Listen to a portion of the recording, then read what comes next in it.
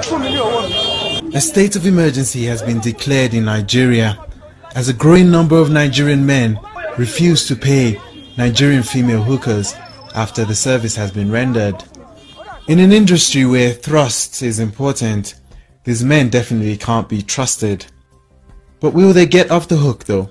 These women spread across the country are open to giving men these services, and men cannot just enter a deal with them and decide to pull out.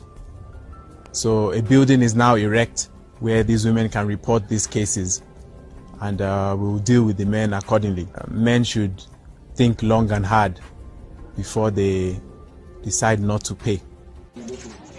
The police chief later stated that under his tenure, the situation will come to a climax.